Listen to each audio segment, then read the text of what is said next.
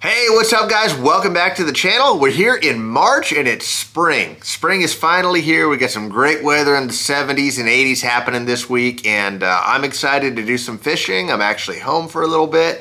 So getting out on the water, enjoying these lakes at the very best time of year to enjoy them. You know, I would say overall, year after year, April is probably the safest bet for great fishing, but March is right there. And you know, we had some rain earlier this winter, but it hasn't carried over into the spring right here. So we got a great month ahead. Early March right now, and we got a great fishing report for you guys. So before we go any further, if you guys haven't subscribed, please do so. And this video is brought to you by Hatch Toyota in Show Low, Arizona. If you're in the market for a vehicle, especially a Tundra or a truck, give those guys a look. They've got great inventory, great prices, and they are great people.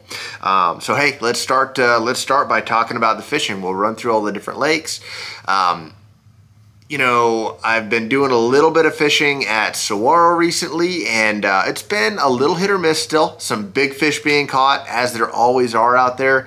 Numbers haven't really taken off yet. I did notice a little bit of an algae bloom on certain parts of the lake, and I definitely found where that algae was at, I had a little bit less success. But it's definitely worth going out there if you're looking for a big fish. But again, expect lower numbers, and you know, I've had some buddies go out there and completely blank, and then some go out there and catch a few real big ones. I've been able to go out and catch a handful of big ones, or a handful of good, decent ones every time I've been recently, but not great yet. Hopefully it busts open soon. The water's still got a lot of color to it. If you're looking to sight fish, it's not going to happen out there right now.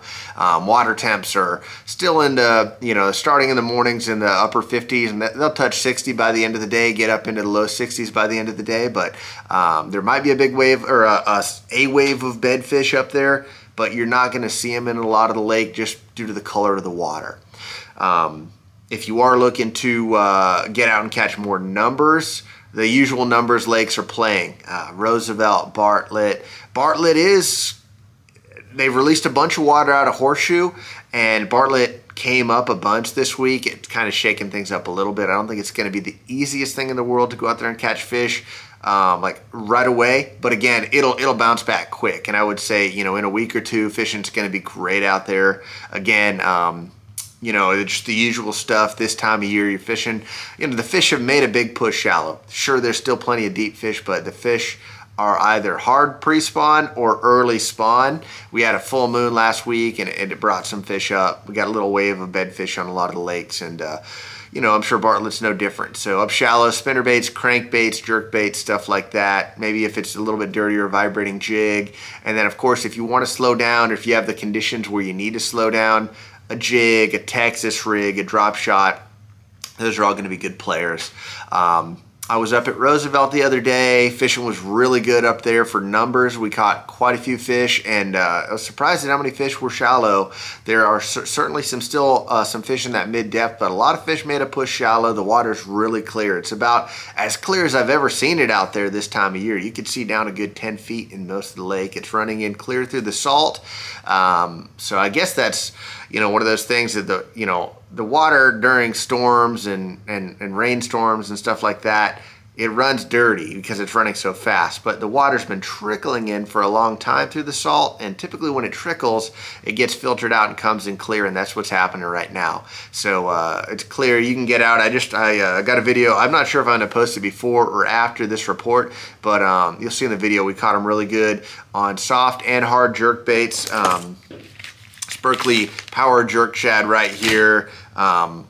We caught some on a stunna, caught a couple on a wacky rig, and we even caught a couple on bed. So the wacky rig is a player in the spring always. I really like it. Once you get a good wave of bedfish and then start seeing post-spawn fish, there's no better way than a 5-inch Berkeley General on a wacky rig. There's no better way to catch fish in general, and big fish too. You'll catch some real big ones doing that. So it's just about time to start getting ready for that. If you don't have your spinning rod with a wacky rig tied on in your boat, tie it on. You might not use it your next trip, but by the end of March, you better be throwing that thing. It is a great way to catch them. And if you're after bigger fish, you know, the call shad, it's a great time, pre-spawn, spawn. I love throwing these shallow running swim baits, a little bit bigger swim baits in the spring.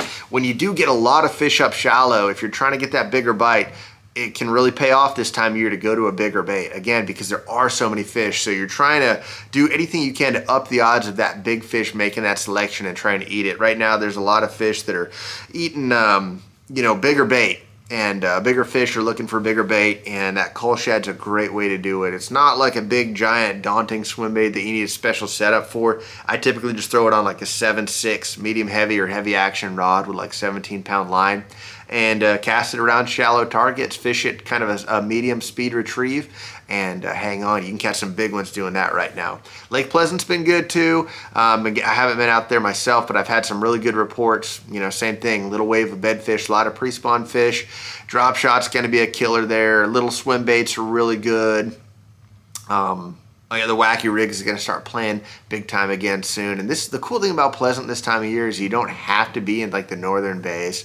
A lot of times that's where the action goes down up north, but the spawn, all the fish around the lake all move up into the bays and coves. So you can certainly still catch good ones up north, but all the main lake coves and pockets and creeks, the fish just show up into those places this time of year. So, you know, if you don't have a boat that you want to run all the way across the lake in, you can find, just get shallow, get in a pocket or cove, and start throwing some type of soft plastic around, and you'll catch fish on Lake Pleasant right now. One of the best times of year to be out there. It's just like I said, it's just a good time to be out on the water fishing. Apache had been really, really tough all winter long. There was recently a TBF tournament up there, and the guys caught them better. So Apache's worth hitting. You know, the fish are really healthy out there right now. You're not going to find any smallies, but the big largemouth, you got a great chance to catch some really chunky largemouth. So if you like that lake, if you want to change your pace, run up there, give it a look. It'd be a good time to do that as well. And yeah, good luck with your fishing, guys. Got the Eric Bubenheim won the contest for the baits last month, so I got the baits on the way to him. Again, if you guys, I'm going to give these guys away too, so drop a comment below, and you'll get this call shad, you'll get the soft jerk baits, and then you'll get the generals if you're picked. I'm going to pick one person randomly out of the anyone that comments below. So drop me a line, let me know how the bite's been for you, where you're going fishing this month, and we'll see you guys soon. Thank you much.